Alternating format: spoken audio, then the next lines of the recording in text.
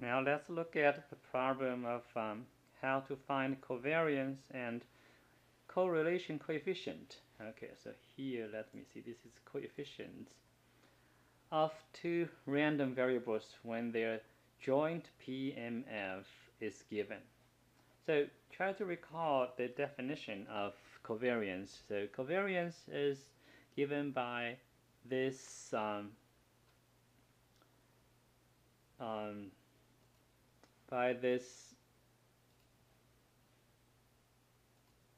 formula over here. So we have this expected value of x, y, and minus the product of the expected value of x and y. Let me choose a smaller brush. So let me go back and we choose smaller brush. Alright, that's what we're gonna do.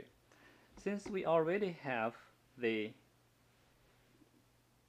marginal PMF, so we can easily find the expected value of x, right? And we multiply the values by their probability. So it's 10 times 0.36 plus 20 times 0.28 and plus 30 times 0.36 because that's the PMF of x. So we multiply them up and 3.6 and plus 5.6 and then plus over here we have 10.8. I think that's what we have. If we add them up, and we have exactly 20. Okay. And the same thing here, if we calculate the expected value of y, then we use the y's value 1, 2, 3 multiplied by corresponding probabilities. So we have 1 times 0.4 plus 2 times 0.2 and plus 3 times 0.4, and I think we should have 2 over here. Okay, that's what we have. And now how can we calculate the expected value of xy? Remember, x times y as x times y over here is a random variable. And we're going to see what kind of values it can take by looking at the joint PMF. And also look at the values of the probability, right? So x times y, we can look at this y over here in x. So it can be 10. So let's try to do this. 10, 20, and 30, right? 10, 20, and 30. That's possible. Now, if we multiply 2 by 10, we have another 20, so we just remember that. And then 2 by 20, this is going to be 40, is also possible. This 2 times 20. And then 2 times 30 is going to be 60. Okay. And then 1 times, now we have 3 times 10 is 30 again, but we have it over here. So now 3 times 20 is 60. So the last one we have over here is 90. Okay. So now we are going to try to find the probabilities of these values. X times y is equal to 10. That can only happen if y is 1 and x is 10. So we have this part is 0.28, right? But 20, we need to have two probabilities add up. So y is 1, x is 20, and y is 2, and x is 10. So it's going to be 0.4 plus 0.08, and that's going to be 0.12. And how about 30? We also have 1 times 30 and 3 times 10. So we will have 0.4 and 0.4. That's going to be 0.08. Okay, so look at 40. That can only happen if y is 2 and x is 20. So we have again and 0.12.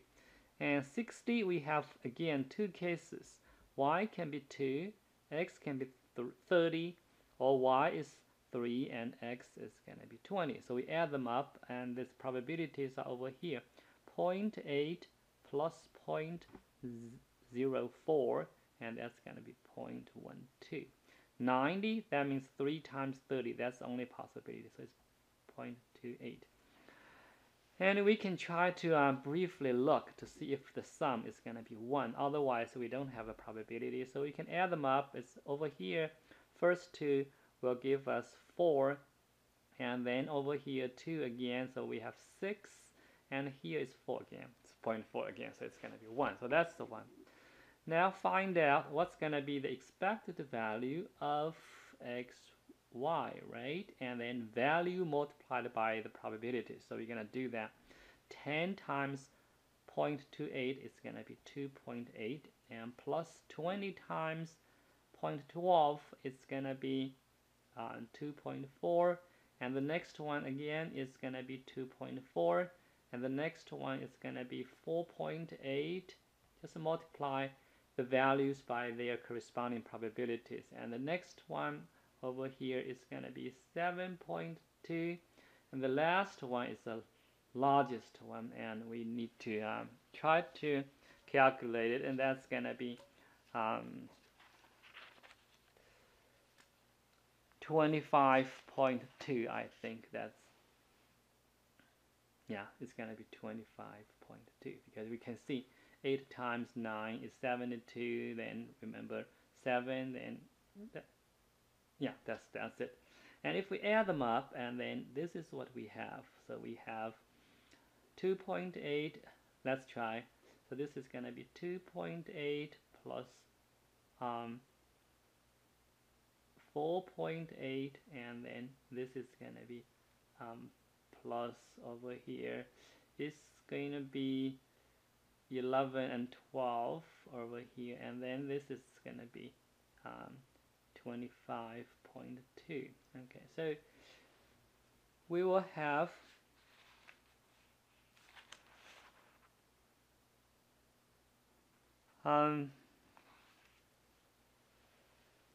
so I think this is gonna be all together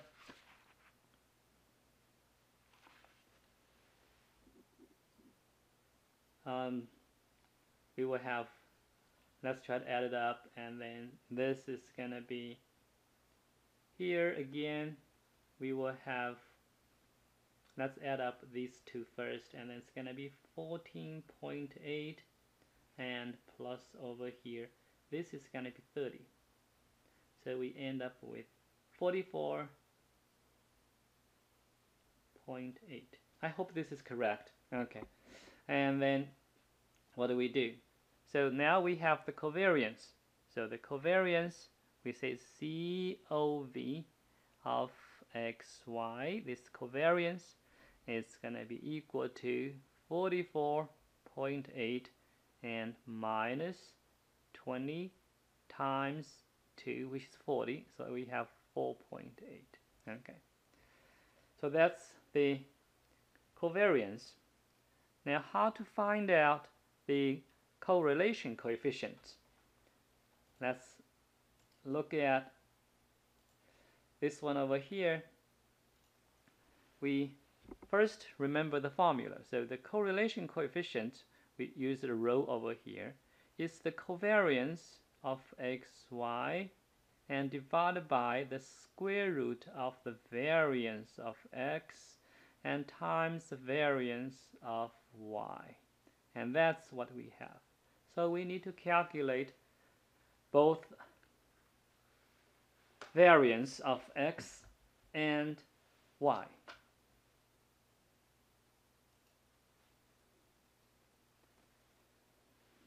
So we need to calculate these variance first. Remember the formula for variance, v of x, and that's going to be the expected value of x squared and minus e of x squared, right? That's what we have.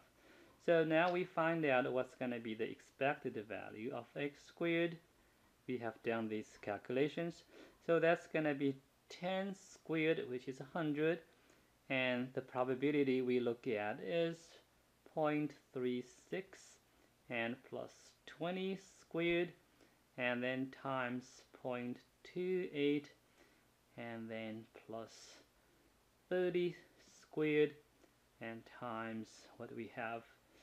The last one is again 0.36, So we end up with the following. It's going to be 100 times 0.36, and that's going to be 36.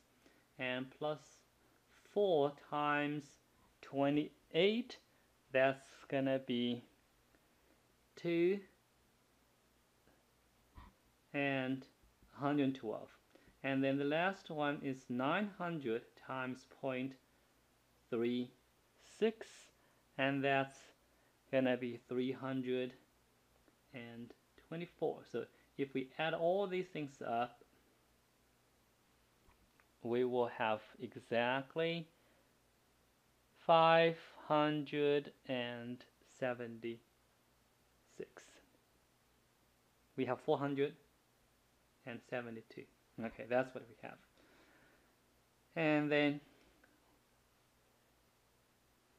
And then what we have? We will have the variance of x, which is 472 minus 20 squared, and that's gonna be 72.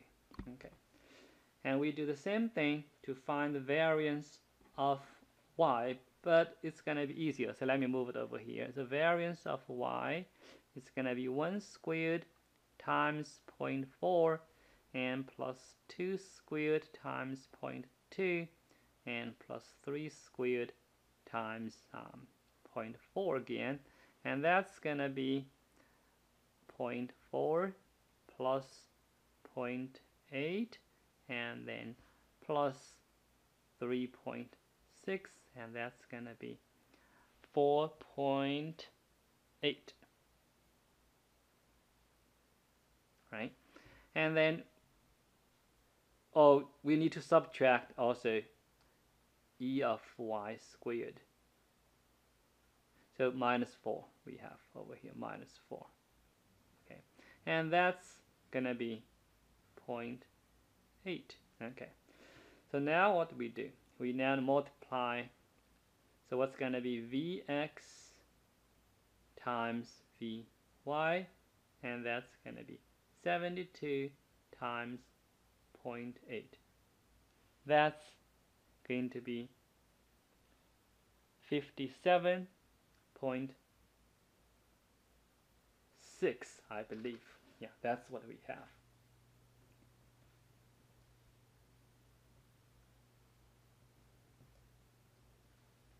And if we take the square root, of v of x and v of y, that's gonna be square root of 57.6, and that's approximately, we try to 57.6 and take the square root. That's about 7.59. Okay, that's what we have. And then what? Then we have the correlation coefficient, which is the covariance we already calculated. It's going to be 4.8 over 7.59, and that's going to be approximately 4.8 divided by 7.59. It's 0.63. Okay, so that's how we calculate covariance and correlation coefficients. Now remember, if x, y, they are independent ones. If x, y, they are independent. If they're independent, then we know that e x y, x times y, is going to be the same thing as ex times ey, right? And that will give us that the covariance is going to be always 0. So the covariance of xy is going to be 0 if xy independent. Okay.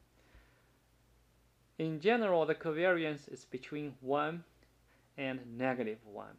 If it's 0, then we say the correlation coefficient is 0, but it doesn't mean that x, y, they are independent. We know independence is a very strong condition. Alright, and that is all about the discrete case.